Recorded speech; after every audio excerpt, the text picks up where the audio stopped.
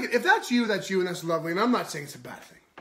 What I'm saying is this, because a beard is a representation, just as much as long hair is a representation, just as much as this or that, everything is a representation. Right. What I started realizing is I became the identity of this beard. And I know that sounds funny, but stop for a second and check yourself on it. So true. I had started seeing myself, this biased lens of this bearded, burly, lumberjacky mountain man. Look, and that's all tongue-in-cheek, and that's all cute and kitschy, and that's fine, unless or until it becomes an actual identity that you are clinging to.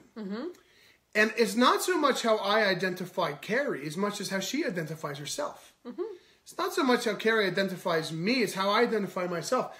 When I started realizing that I was a bit too much into this beard thing, you know what I said to myself? It's got to go. It's got to go. Because I don't want to have an identity. Look, I have a massive tattoo on my chest. Yeah. That's written in backwards. Yeah. Because when I look in the mirror, I can read it, and it says Enigma. Because I wanted to remind myself every single day to be a mystery even to me. That when we identify too much to a singular or a prioritized part of ourselves, we become to be that thing. And that is the exact opposite of Sawubona, which is what we teach. Who are you? Who are you really? I'm not my beard. I'm not my blonde hair.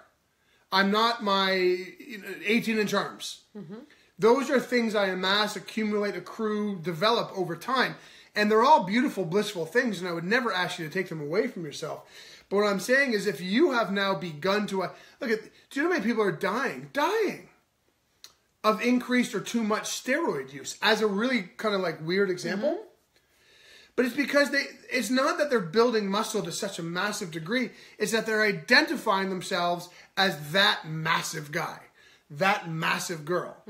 And if they were stripped of that, they would have a literal identity crisis. Right. Right? So I started recognizing that a lot of my identity was based in and around my beard. For myself.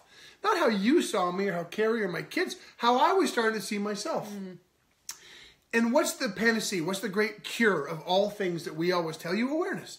As soon as I became aware of that identity being attached to like this facial hair, I said, you know what? Let's strip the identity. So I shaved it.